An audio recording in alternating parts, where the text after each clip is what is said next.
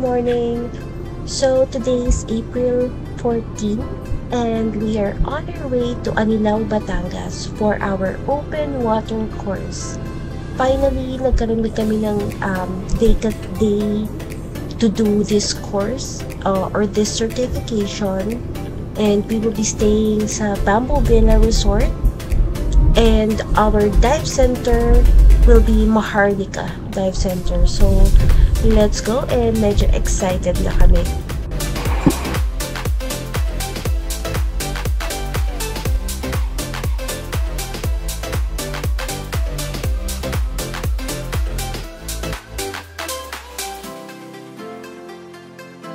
So, ang magiging travel time natin for today from Quezon City is more or less 3 hours. And pwede rin i-wave yung Bambu Villas Resort like we did. Bale, ito lang yung pin nyo so that you can directly go sa resort nang hindi kayo nahihirapan. So, honestly, napakalaking tulong talaga ni Waze.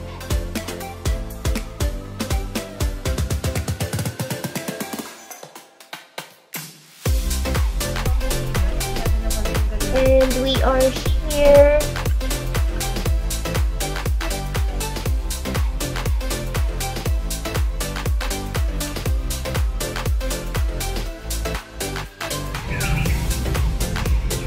Ayan guys, so after almost 3 hours of driving, sa wakas, nakarating din tayo and sobrang ganda dito.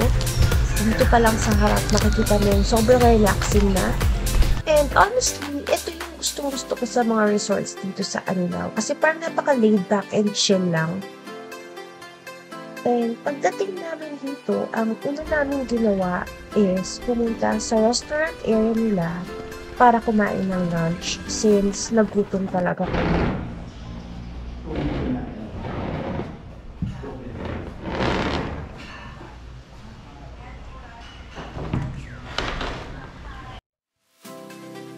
So, ayun, tapos na kami mag-lunch and babalik muna kami sa room para makapagpahinga. And since sa Saturday pa magsa-start yung open water course namin, meron pa kaming 2 days para makapag-relax and makapag-enjoy dito sa resort.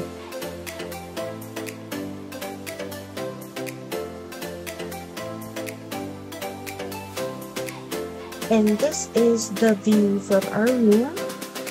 Masarap magkape dito, guys. Ayan, so ito lahat ng gamit na dala namin.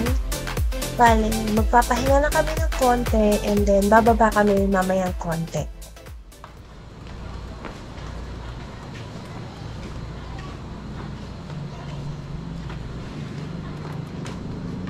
So now, we are on our way sa beachfront because nandun yung dive shop ng Maharlika Dive Center.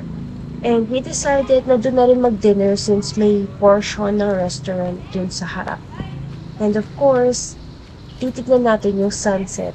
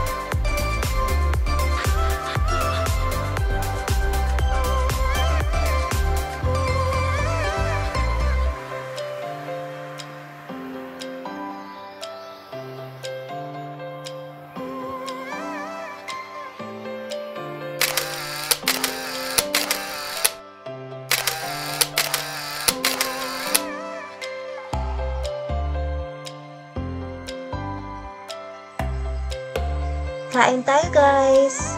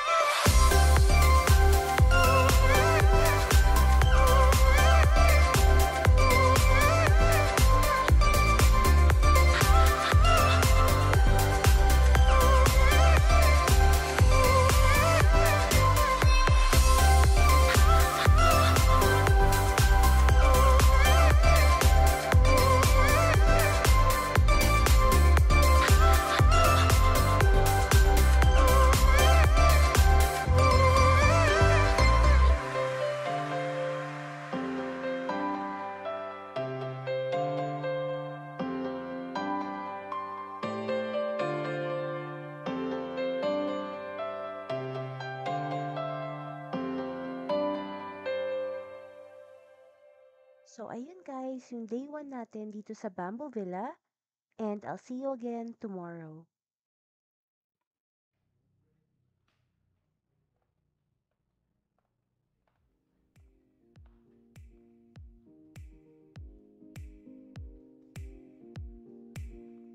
Good morning, guys!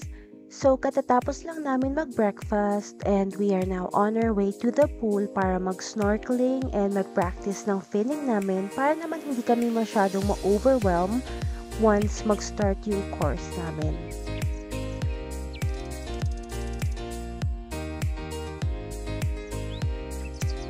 Also, magpa-practice na rin kami ng mask clearing namin kasi honestly, the last time that we did this, medyo nagsa-struggle talaga kami. Kaya, ipapractice namin to ngayon so that kahit papano, gradually, medyo makukuha namin siya. So, if you're not yet familiar, mask clearing is one of the skills na ituturo sa'yo sa open water course mo at dapat magawa mo siya.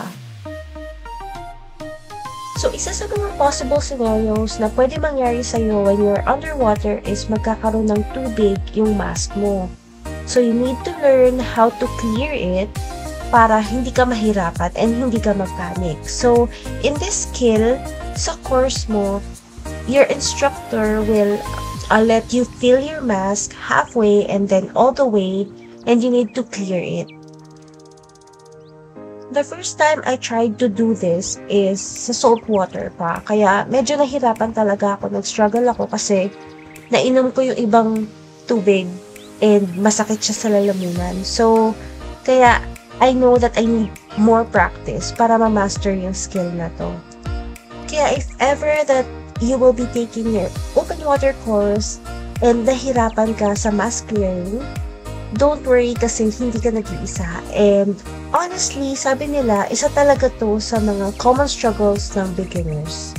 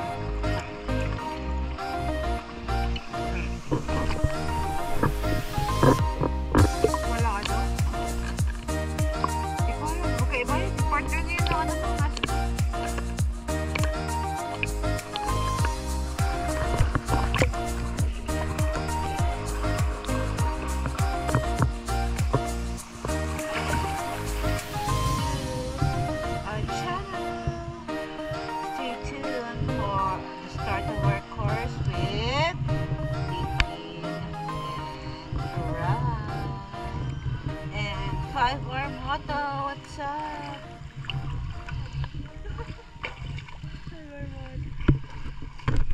Check mo out.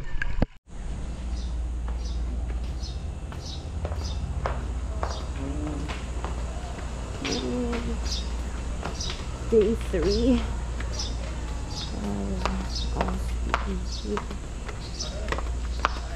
Bambu Villa.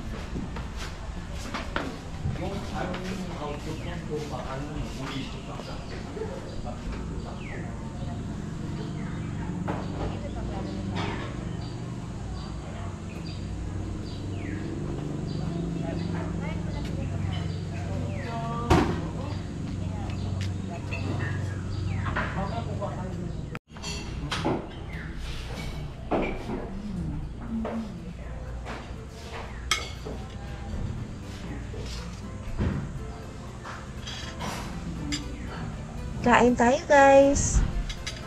So today, wala kaming planned activities kasi kailangan namin mag-review for our exam tonight. Before we went here, our instructor gave us the e-learning materials and included doon yung manual and yung video na pinanood namin at home para makapag-review kami.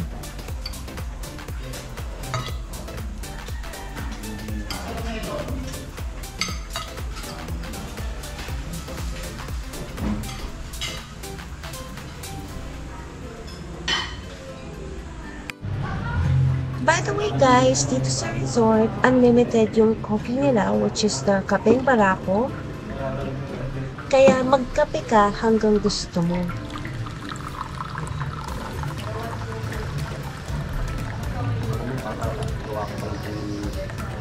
Okay.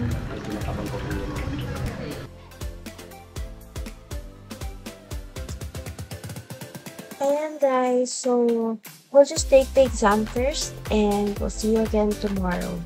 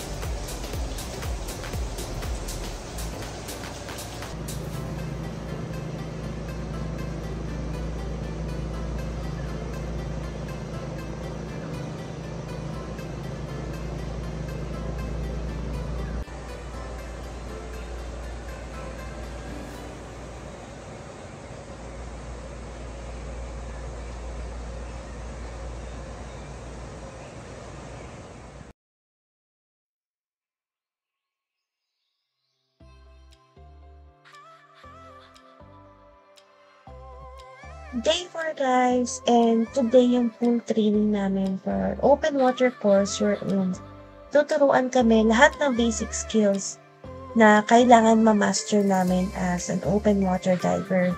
So, isa na doon is kung paano i-assemble na maayos yung gears mo, mask clearing, cramp removal, snorkel regulator exchange, inflatable signal tube, and many other skills. So basically, itong training na to ang magpe-prepare sa amin for recreational dives. And when we say recreational dives, merong limit yung depth or yung lalim na pwede mong puntahan as a recreational diver.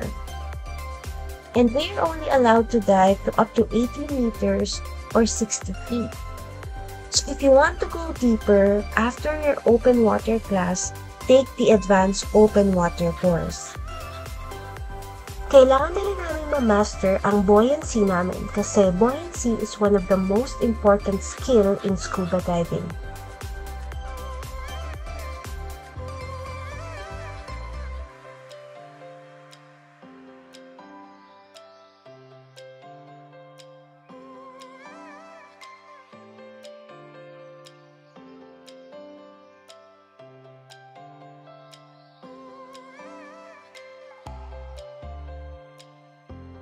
Raining now.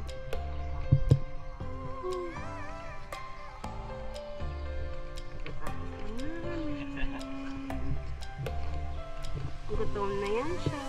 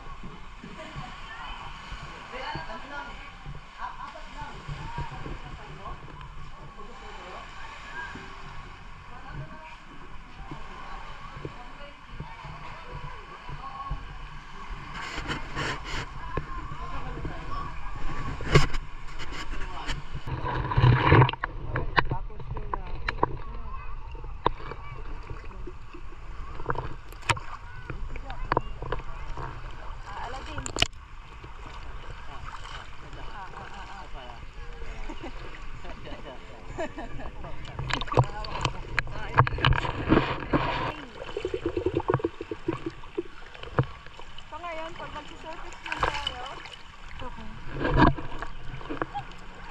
ilagay nyo yung inyong regulator.